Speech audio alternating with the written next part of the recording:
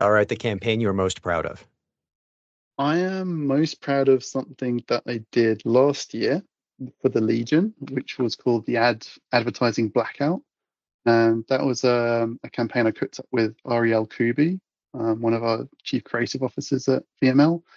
And we were talking about the November 11th silence and how it's a shame that people book meetings for that silence, and maybe it's a shame that you get served an advert during the 11 a.m. silence. And then we kind of said, hang on, wouldn't it be great if we could just do a blackout of advertising for those 2 minutes? And that's what happened. The Legion loved it as a way to, pay tribute to Canadian veterans, and it did really well last year. I think it won a couple of awards, and we're doing the 2.0 of it this year. So if you've got any media vendors in the listenership, I would love for them to get in touch with me if they'd like to get involved.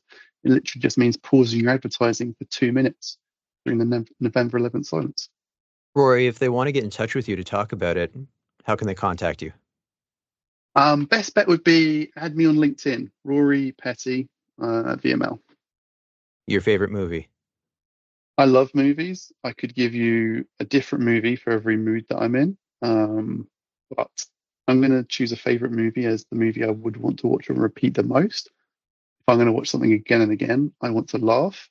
And I'm unashamed to say my favorite movie is Dumb and Dumber. I love that film as well. I don't think you could make it today because some of the jokes are incredibly cruel, like what they do with the blind kid and the bird, having the head taped back on and he sells it to him. Like, I don't Yep. think that would fly. No pun intended, because the bird Oh, is dead. Didn't mean that, but I agree. Like, that is a fantastic film. oh, it's a classic, and I think it's just one that always makes me smile. And I watched it with people I've loved through my life, so it's got a lot of nostalgia built into it for me. If Hollywood were to make a movie based on your life story, who would you want to play you? So I have chosen Paul Rudd to play me because he seems to mix being kind of smart, kind of funny, but he can also do serious, which is, a little bit of me. And you got to love that hair. My follow-up, if Hollywood were to make this movie based on your life story, what would you call it?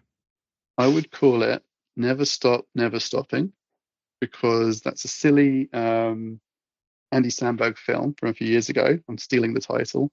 But people have said that I can be a little bit, relentless and resourceful, and I kind of keep going off that North Star when I want to try and do something. So it's sort of like an inspiring film title for me. Your favorite book?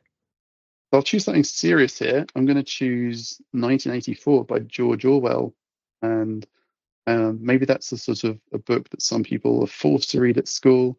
Maybe I like it because I wasn't forced to read it at school. But when I finally came to it about 10 years ago, there was just something brilliant about how it captured this world, this like the world that was created in the book. It's so real, so grimy, it's so, touchable almost. It's like you're there, and it's just the drama of the book and what happens to the characters. It's kind of mind blowing and heart wrenching at the same time.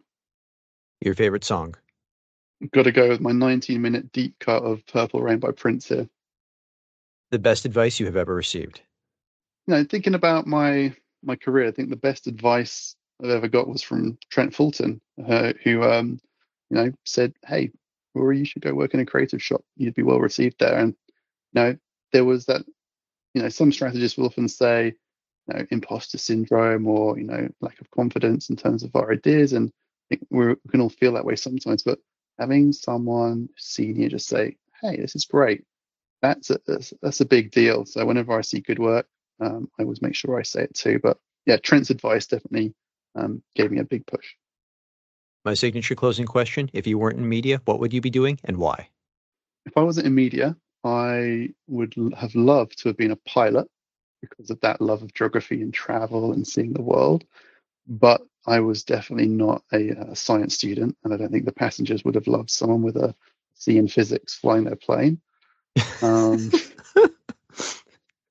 Even though the autopilot helps us out now. And I think my second choice would have been journalism, which I love words and I love constructing arguments and points of view and trying to persuade people. That would have been really interesting. But realistically, I had zero contacts in advertising. I had zero contacts in journalism. It was hard enough to get into advertising, so probably wouldn't have ended up a journalist. I think, the realistic answer is I probably would have ended up being a teacher of some kind, maybe in a high school, something like that. I do like, sharing education and thoughts. I am quite patient when I do explain things, and as a sort of psychological extrovert, where I get my energy from other people, being in a classroom of teenagers, although it sounds kind of scary and daunting, I think it could give you quite a good, yeah, buzz in terms of, trying to shape the next generation whilst they